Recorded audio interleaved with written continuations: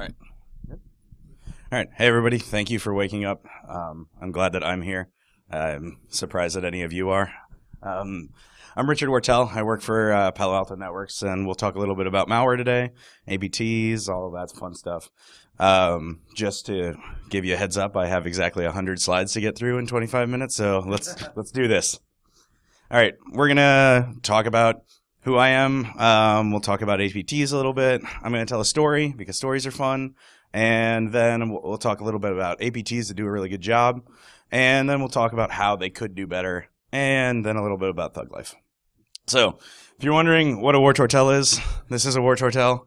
I'm a reverse engineer for Palo Alto Networks. And when I ask my friends to draw me, this is what happens.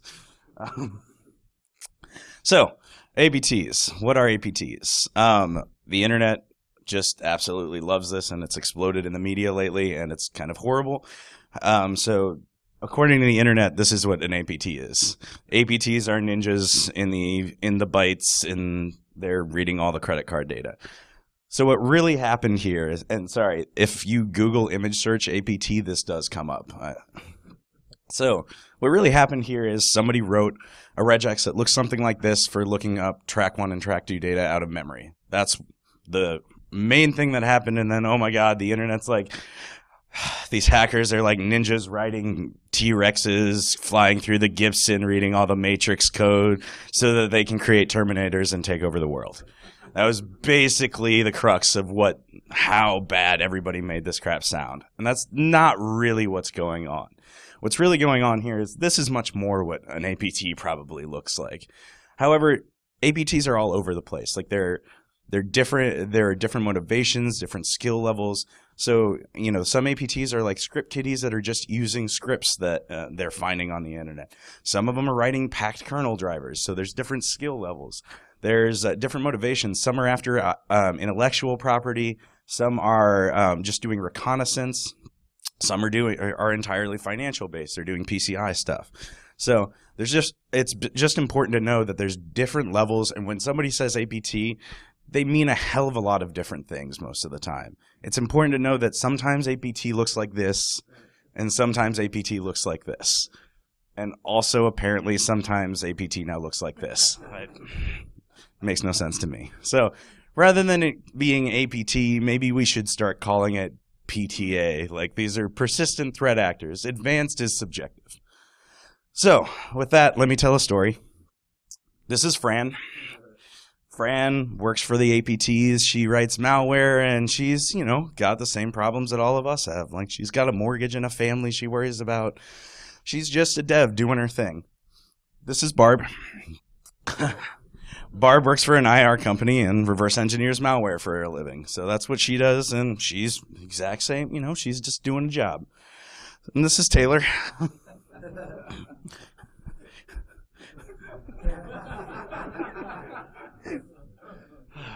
Damn it, I thought I was keeling over laughing while giving this talk.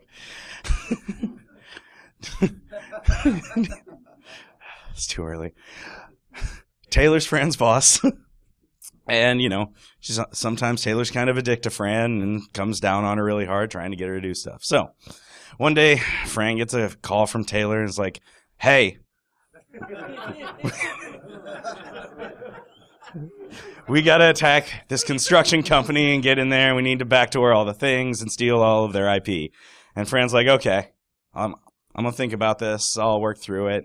She's also thinking about her kids and putting food on the table and, her marriage and making sure everything's good there and like that dreamboat that she wants to own at some point.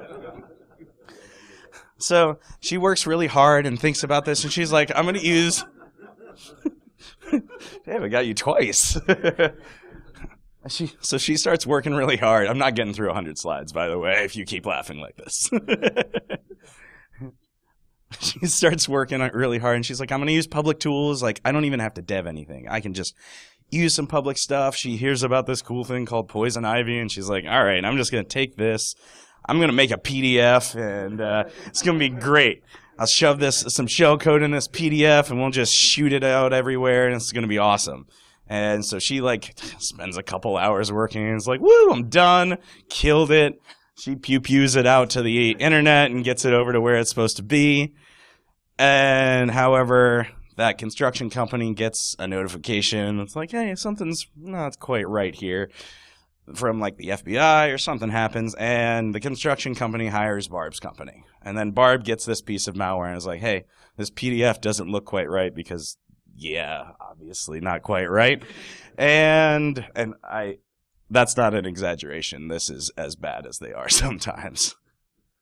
So Barb's like, okay, cool. I'm going to go and look into this. She starts digging into it. She wakes up and has her morning coffee. And it's just like, okay, time to look into this malware. So Barb starts working. And she's like, all right, I got this. Oh, she runs it. And she's like, hey, that's a mutex I recognize. Oh, I see this traffic. It's like 256 bytes of encrypted traffic for every packet. This looks really familiar. And she's like, I've seen this before. This is poison ivy. She's like, okay, I figured this out. She's done with it in seconds because like this is public tools that she's seen before. She's like, all right, cool. Writes an IOC in a terrible program like this, spits it out there, does the splits, and is like, yes, killed it. Did my job today. I'm winning. However, Taylor's pissed because now they're out. Like they found everything, knocked him out again. So Taylor comes down on Fran. Fran's really upset and like, I'm sorry. But she's like, I got this. I'm going to try harder this time. I'm going to write my own malware. I'm going to kill it. It's going to be great. She's like, all right, I'm going to do this. So it gets back to Barb. Basically, they spit it out there. All malware's out there again. And the construction company gets the malware to Barb. She starts looking at it. She runs it. You know, why not? Let's see what it does when you run it. And she sees this. The malware has usage. That's great. You just told me what your malware does. That's awesome. So that was great. Fran's like, lol, that's amazing. Or sorry, Barb. And she does her same thing, writes an IOC. They do some stuff, knock him out. And Taylor's pissed again. I mean, Fran is worried about her job, her kids, all of these things. But she's like, okay, I got this. I'm going to write some better malware. I think I know what went wrong. Maybe that usage was a bad idea. So she gets there. The malware gets back to Barb. I think if this is... She starts working on it. Oh, damn. And this is what she sees this time. The malware drops a text file that's full of debugging information about everything it's doing. So it doesn't have usage, but when you run it, it still goes through and tells you everything that it's doing as it does it. Because Fran has left all of her debugging strings in there. Not so smart. Barb says lols again. She also sees something else really hilarious. So inside of here, this malware is communicating with a command and control server, and she sees, hey, the communication gets it gets encrypted, and then it gets compressed. Does anybody see a problem with this? So when you take something and you encrypt it, the entropy goes through the roof because the bytes are all randomized. And then when you compress it, compression is based on patterns. Like that's how you can compress items. So you compress it and nothing happens. It's not going to get smaller. Bad compression algorithms will make it bigger if you do this. So pretty awesome. Barb's like, this is awesome. That was hilarious. She and her coworkers go out for some drinks.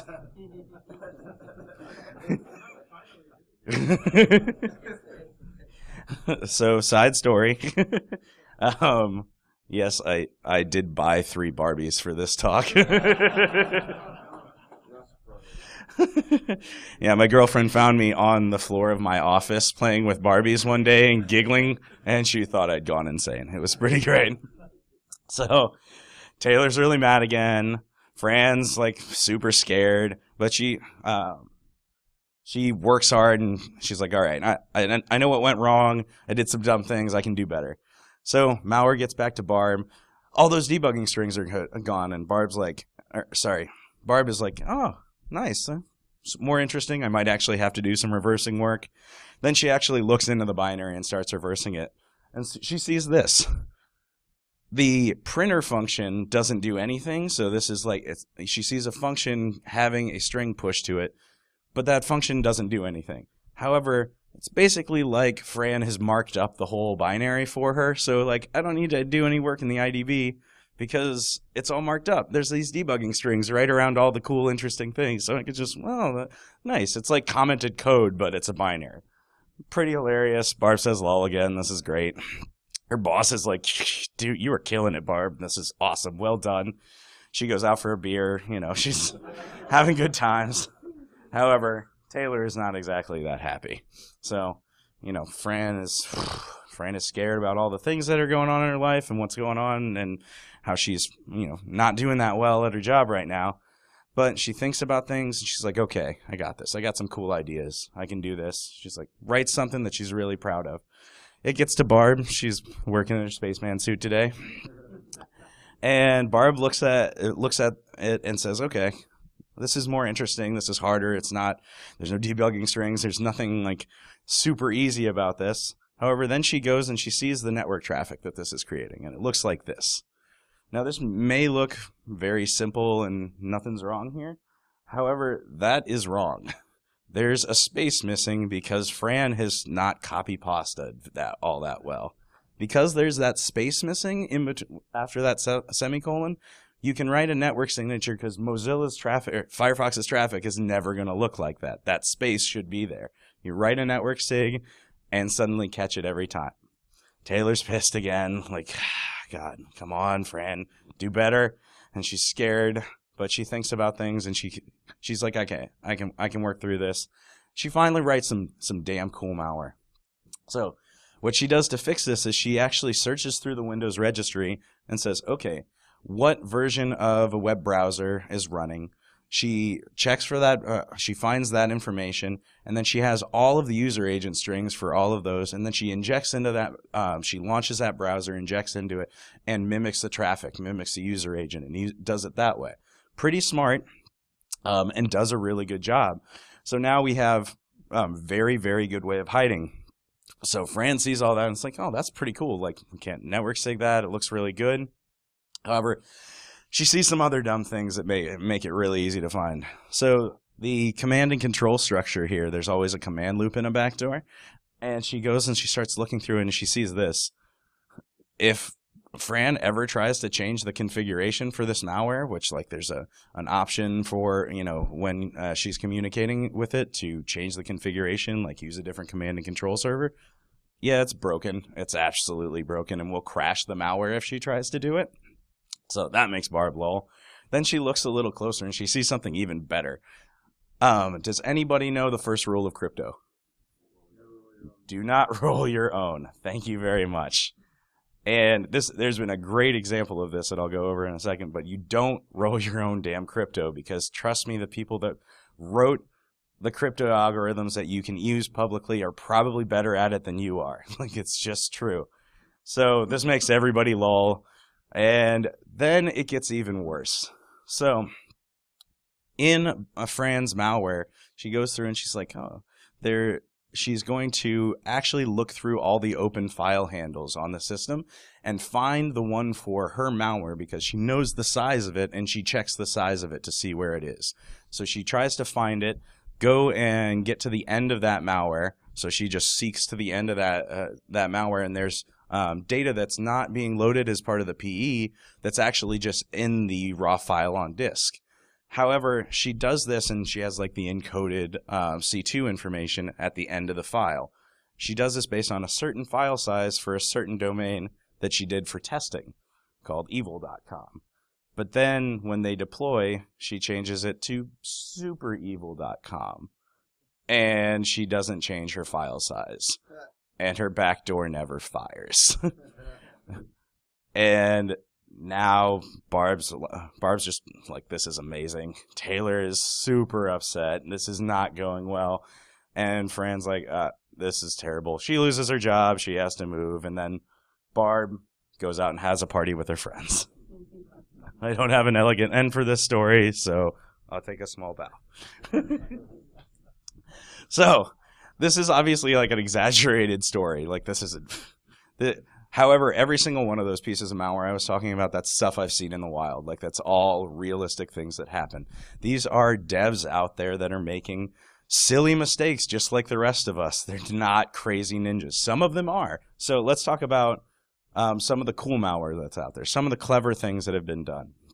So one of the first ones I like to talk about is one I saw where the malware actually implemented an entire shell inside of itself. So rather than just creating a reverse shell out of like 100 lines of code, they implemented all the functionality of a shell internally to it. So it was a backdoor with commands that were all of the commands for like a whole shell, including things like netcat, ipconfig, and other things that are not default in a shell. So kind of cool, really interesting.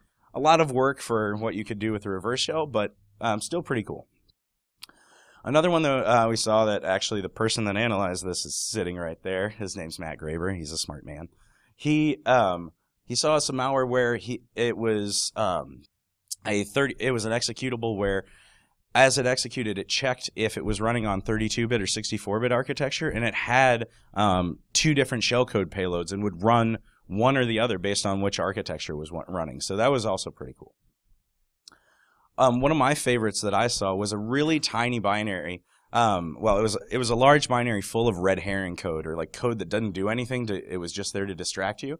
So that it would just execute all that stuff, and it would slowly build a tiny shellcode buffer. And that shellcode buffer was just a download and execute program whose sole focus was to download one module, execute it, and that would then download and execute more modules. So a very tiny, very modular, and that it's tough to analyze because unless I get those modules, I can't see it. I don't know what its end goal is. So still pretty cool.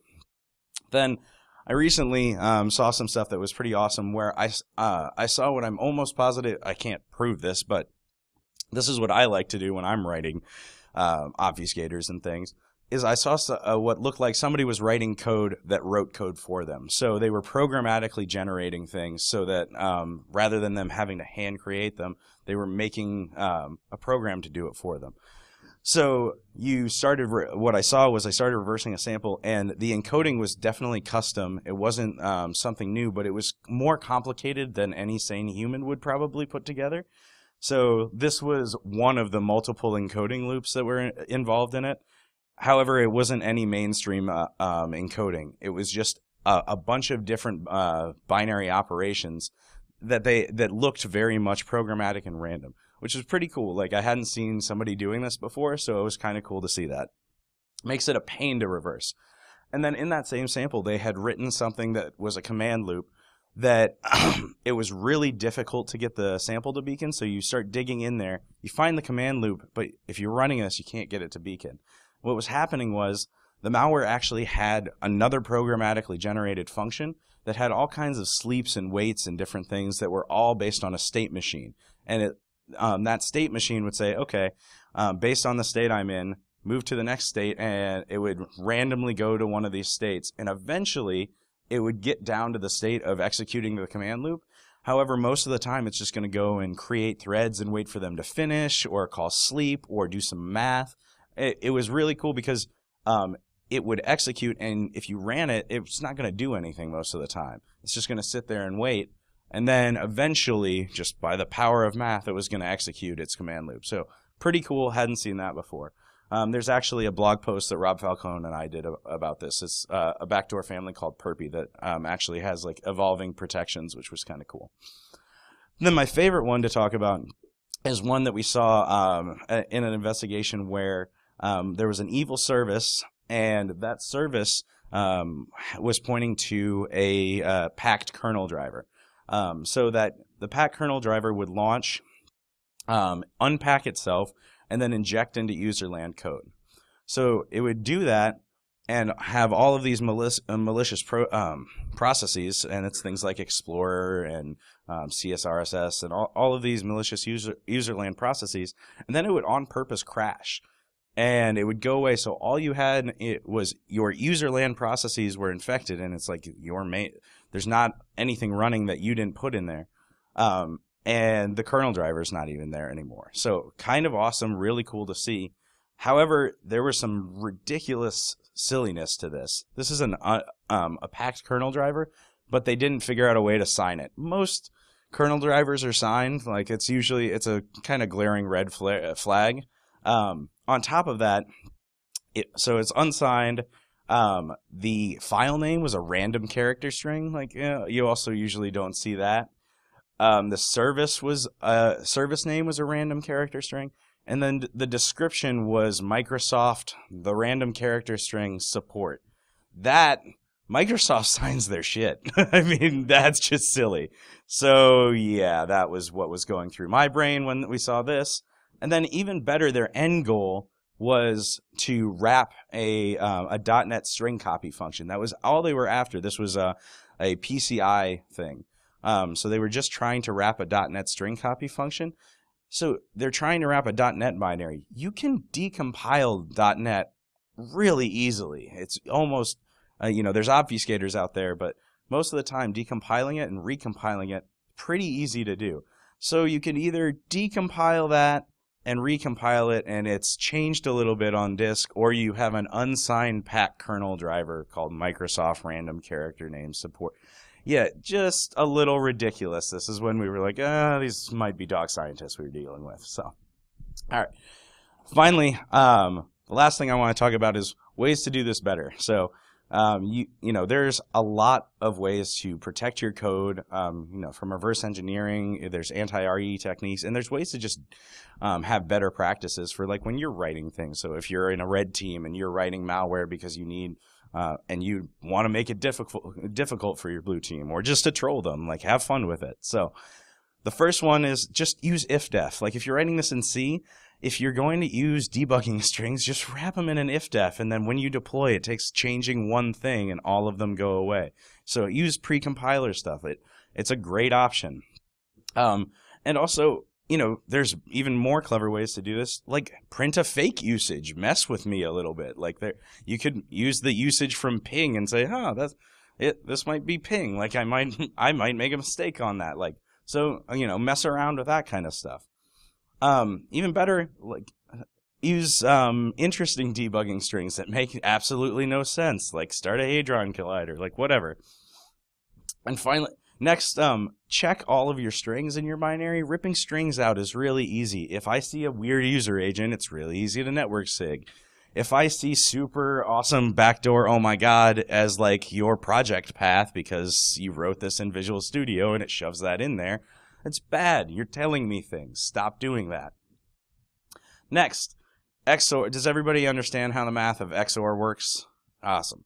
So XORing is great. It's an invertible mathematical function. This is like simple explanation of what happens when you XOR things. However, it doesn't protect you. It's actually pretty ineffective in terms of hiding contextual data a lot of times. So I have a very great proof of concept of this. If you take a threat butt and you XOR it with YOLO threat, it still looks like a threat butt. So it doesn't protect you that well. It's pretty obvious that you can, when you XOR things, you leave data because you're not changing. It's not, it doesn't raise entropy a lot of the times, or it all depends on like the data that you're dealing with. Like if you have a lot of 0 bytes and you're using an XOR, it's often you're showing me exactly what the key is. So just note that. And it's also really easy to use mainstream crypto and stuff like that. Or create your own custom encoding. Like I was describing with that programmatic generation, you can create something that makes an invertible function. And that is really not that hard to do. You just have to do some math, and then it's more difficult to reverse and more difficult to get your data out that you want to protect. Don't reinvent the wheel. Like Themida and VM Protect are terrifying packers. Don't write your own.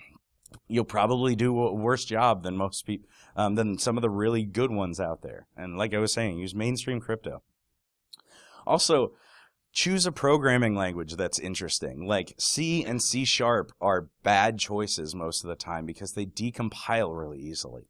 There's a lot of work that's been done out there to get them to disassemble and decompile very, very easily. So use things like Delphi. Delphi is this old, outdated language, and it's terrifying and ugly to reverse. It was just a horrible compiler, and yeah, it's a pain. C++, with a lot of object-oriented and function pointer passing, makes it really annoying to reverse. Also, Golang is annoying to reverse. Like, play around with that. I'm also told that Rust is a real pain. So, next, hide your communication. Like I was saying, like if you have very obvious network strings, it's bad. So like when you're sending back data to your C2, hide it a little bit. I mean, and also you can use things like public comms, like use Twitter and WordPress and Facebook and LinkedIn APIs. Like you can have fun with that, and it makes it interesting to work with. And also, and last, just be a little more clever. So, switch between different network communications, troll a little bit, like hide in very similar code so that if you're using, network communications, hide in something that also does network communications. And, pretend to be something else. Like you can do some cool stuff there.